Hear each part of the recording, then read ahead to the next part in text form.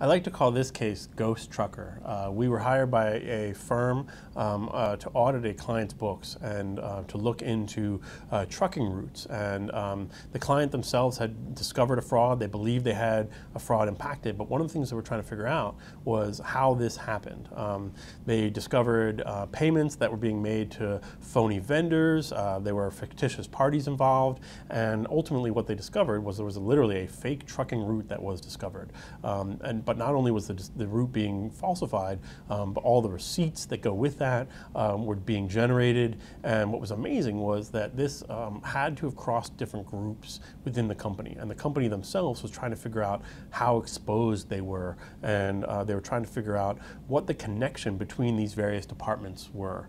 And one of the things that was interesting was through a series of metadata analyses, through looking at the documents, through figuring out the connections between the people themselves and doing essentially a level of social re-engineering of the actual communication patterns, one of the things we found out was that the only real connection between these different departments, between the accounts payable, accounts receivable, the receipts department, the different groups, was that all of the people were together at the end of the day. All the people were together. They were all playing on the company team's basketball team.